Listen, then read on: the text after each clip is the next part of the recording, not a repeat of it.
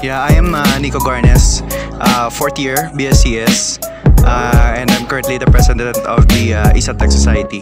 What's up people? Ako si 𝐕𝐮𝐬 Mayor, ang BSCS 3A kag under sa CAS department.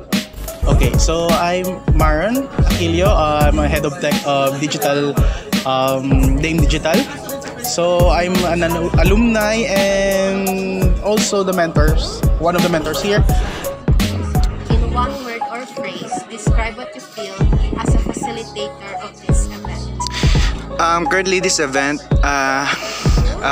feels very promising, as we can see the students become more aware about the startup industry, and we hope to see an improvement in the next coming years with this industry. Oh my God, excited ako katama.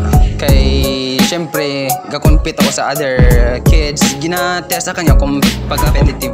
Tapos syempre gakalbaan man kita kay ga-pressure kami sa mga activities, pero amo lang gid sareg lang gid Lord.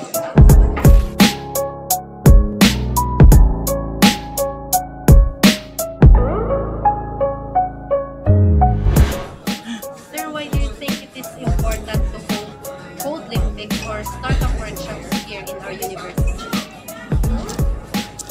Exposure. Dapat na-expose sa mga students sa industry, paano kakatabo sa outside the schools, may mga about sa mga communities. Actually, damo-damo kita communities diri sa Iloilo regarding sa technology na ginagamit natin for developments, for UI, UX, something like that. And dapat ang mga students expose sila sa mga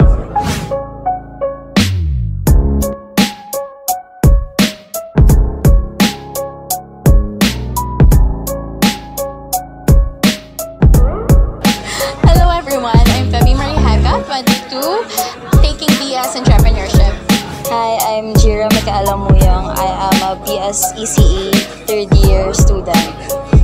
Okay, I am 𝐓𝐿𝐷𝐿𝐿, one of the faculty under the College of Industrial Technology, under the 𝐕𝐮𝐬𝐵 department, specifically under BS Entrepreneurship.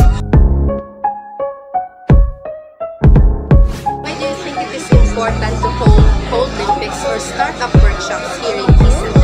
Yes, this is the first time in history here in ISAT U, so it is really important for us to, again, to foster innovation and at the same time to have camaraderie among ISAT U students. What are the characteristics of an ideal technopreneur? For me, the most important characteristic, I guess, is a person should be passionate in what they do. He or she should be passionate on what they want to learn and what they want to explore and their innovations as well, because without passion you would not be encouraged or to explore more for your inventions or innovations.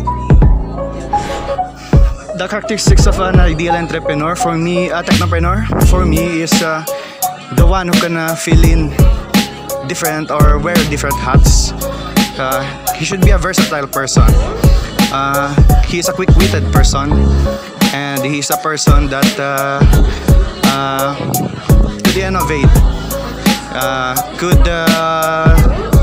provide the answer to a certain problems and not create more problems to the answers that had been provided with the problems. So that's it. Alright. So for the last question, ma'am, what are the insights or takeaways that you want the participants to learn from this Codelympics? They should appreciate the things that the opportunity given to them in order for them to apply later on the future projects that they are trying to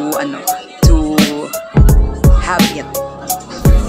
I think ideas. If they have ideas or they have something in mind, na gusto nila i-implement or gusto nila i-improve, they need to do some things nga para ipapos ang amo na mga ideas, or take it to create a startup or create a team para maybe someday hindi natin mabalaan, amo na ang maka-change ang ilang life and career. Thank you.